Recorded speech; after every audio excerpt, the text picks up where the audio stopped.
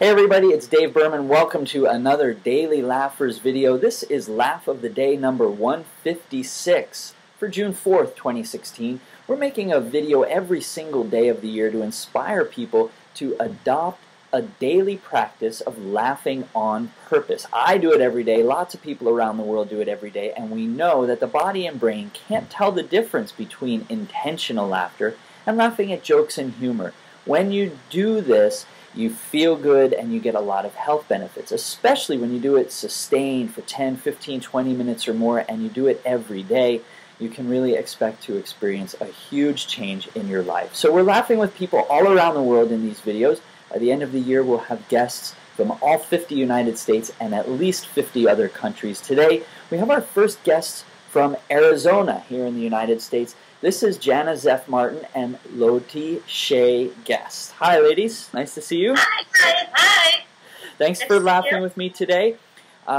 We are going to do a special edition today because we've had a request, and it turns out that you guys have the perfect experience to help grant this request, to do a video that shows how we can use laughter to help us cope with grief. So as fellow members of the mental health professional community, I'm going to ask you to kind of take over this middle section of our video today and lead us through ways that people grieving, particularly loss of pets, can choose to laugh. So I know we've kind of talked about this before we started recording. I'm just going to throw the ball to your court now and show us what you would recommend. Well, what we recommend is, with any form of grief, it's important to express emotion. And even though we have the idea that laughter, like I can never laugh again because I'm grieving, we can have a lot of feeling, and laughter can just let us get unstuck from whatever emotion that we have going on. So what Jenna and I have put together is a way to begin introducing people that are grieving, whether it's to the loss of a pet or for the loss of someone that's very, very important to them, to begin that process. And we do realize that it's a process. And so one thing that we like to do is we like to start out gently with laughter.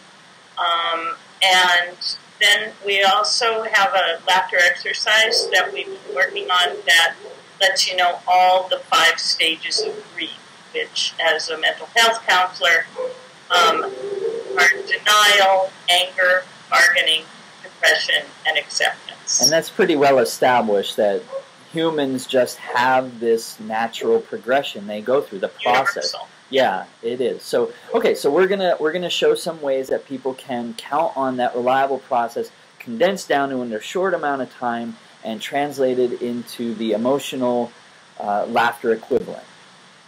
Mm-hmm. Okay, so go ahead and show us then how we do this, and everybody can laugh along. We have a little cameo. Yeah, my husband just stuck through. So we're laughing already. He's very tall. It's hard for him to hide.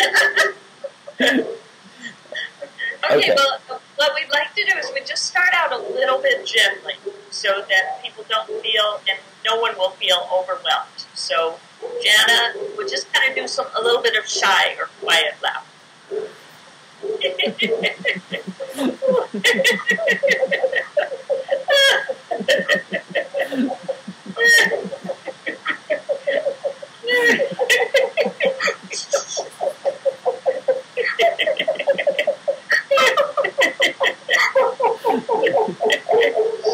So the shy laughter is one of the classic laughter yoga exercises, and it's not specifically related to grief. It's just a gentle way to ease into this otherwise kind of heavy topic. Just warmed up a little in a gentle way. All right, that's good. Yeah. Yeah.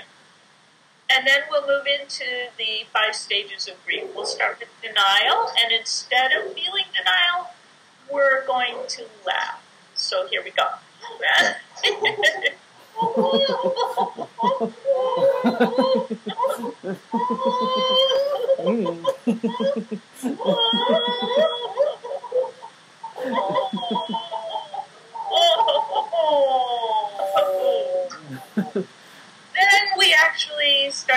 important to realize what happened and we're feeling angry. So we're going to do some gibberish anger laughter. Then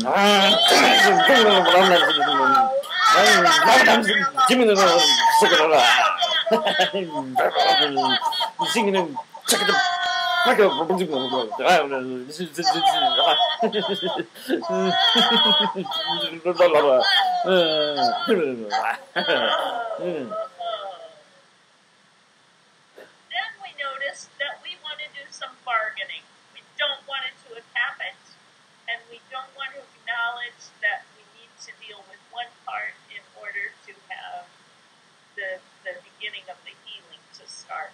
So we'll do some bargaining laughter. And it might look a little like this, like April showers. Oh, and then the flowers coming up, and oh, and bargaining with the money, and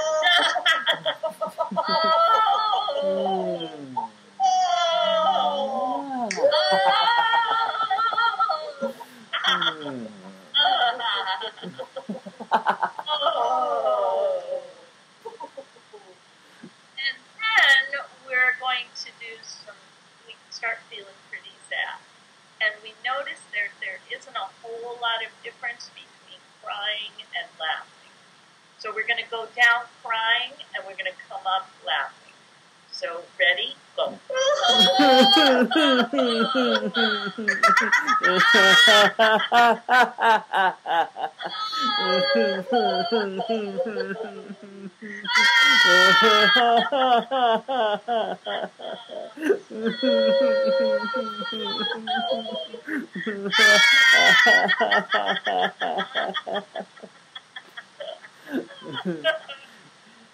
And then we're going to move into acceptance. The fifth stage. That might look a little bit like our finish. Kind of, we thought of holding our heart because acceptance of the thoughts of what's going on in our heart, and then just embracing what is happening. We're given the thumbs up in real life. And then holding our heart. We can bring the memory of our beloved back into our heart.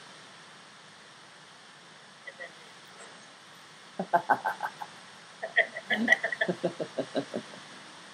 realizing what kind of joy that was for us. Those memories, just really embracing them. We do it all with laughter.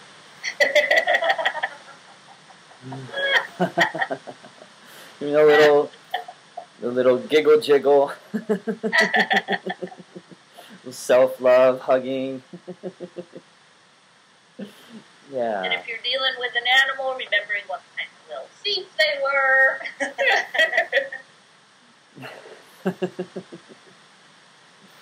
So the five when stages. You drop a chip on the floor, how they come running if it's a dog. So the 5 stages of grief, again, for people who may be trying to just memorize this or they're not familiar with it, it's denial, anger, bargaining, depression, and acceptance. And this is a universal human experience, just like laughing and crying are human experiences that we all share. And hopefully this is something that people can use for themselves at a time when they need it. This video obviously will be archived on YouTube permanently.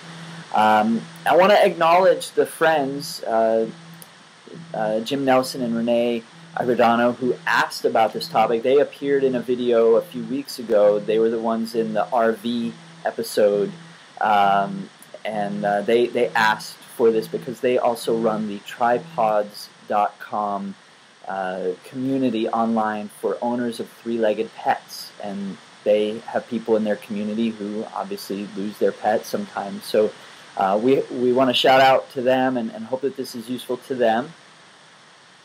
And I want to thank you both for sharing with us your professional expertise and your laughter experience. And just to close today with an opportunity for you to share a little bit about your work in Tucson, leading laughter both socially and for other organizations who pay you as laughter professionals. Talk a little bit about what that's like for you guys.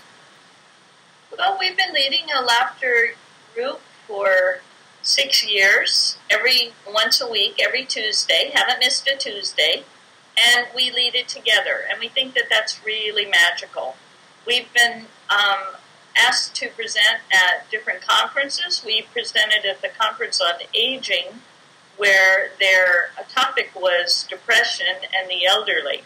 And we actually even had the keynote speaker come up to us, and she said, and she was a psychologist who worked a lot with depressed patients, and she came up and she said, I got off the plane, and I was feeling kind of depressed. And then I went to your presentation, and she said, and now I'm ready to speak. So she found that even for her, that was effective. Yeah. And we've gone into nursing homes. We've dealt a lot with people with Alzheimer's and dementia, and found that even the family members who feel like maybe my mother or my father doesn't recognize me anymore, we let them know that they may not recognize you, but you can laugh with them. Mm-hmm. And that feeling, a lot of times, will stay with them for at least 4 to 6 hours after we've left the facility.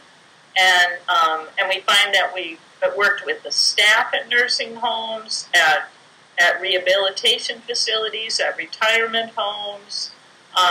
Just recently, we went out to a retirement home where the staff was really involved, and they said, boy, you just made our day. We were feeling kind of down, and in Arizona it gets pretty hot, so people get a little bit down and grumpy. So when they come to laughter yoga, we do a lot of hot weather laughter and kind of get through that. So we find we've worked with all kinds of populations, and it's really been transformative for people. Yeah, we've had several guests recently in other Laugh of the Day videos who have talked about working with dementia patients. So this has been a recurring theme lately in a lot of our episodes. So thank you for, again, reinforcing the applicability of our intentional laughter practice. Jana, did you have anything that you wanted to add about your experience leading laughter?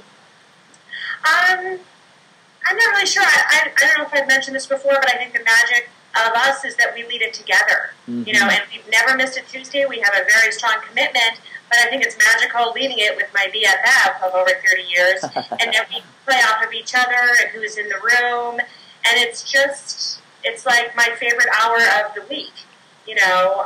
So, and I like the diversity of groups. Yes, of course, the majority of the outside gigs have been like with nursing homes and assisted living, but a domestic violence shelter in rural Arizona is coming to Tucson for a work retreat for their staff, and that's a gig we have in 3 weeks because one of the staff there had experienced it, and she wants to reward her staff for the hard work that they do. So I love the diversity, you know, I love how it can transform. I mean, even laughing with my husband, you know, if we're having an argument, the minute we start to laugh, it's changed. Something has definitely shifted. So I like that shift that can occur in seconds. Yeah, yeah. So to offer it to many different types of groups. Yeah. And you know what, something we do in our group is, in fact, someone just recently said these are kind of like improv exercises. Mm-hmm. We're not just laughing.